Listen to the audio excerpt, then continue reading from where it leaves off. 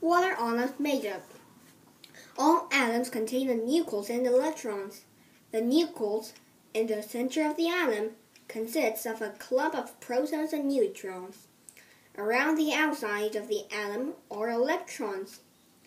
The nucleus stays still, and the electrons whiz around the nucleus at tremendous speeds, up to 100 trillion times per second.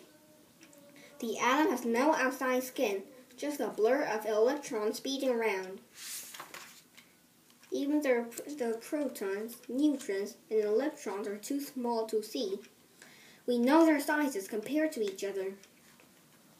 Pretend you're in a huge sports stadium. Imagine there is a ping pong ball in the middle of the field. If the sports stadium were the size of one atom, that ping pong ball would be the size of its nucleus. Now imagine a swarm of tiny mosquitoes zooming around the outer edge of the stadium. That's how small the electrons would be. What is between the nucleus and the electrons? Nothing. Most of the atom is empty. In order to make the tremendous variety of things on Earth and in outer space, you would think there would have to be millions or billions of different kinds of atoms.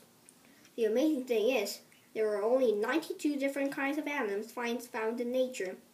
That means only 92 different kinds of building blocks. How are the 92 kinds of atoms different from each other? Each one has a different number of protons and neutrons in its nucleus, and a different number of electrons whizzing around it. The lightest atom has only one proton in its nucleus and one electron zooming around it.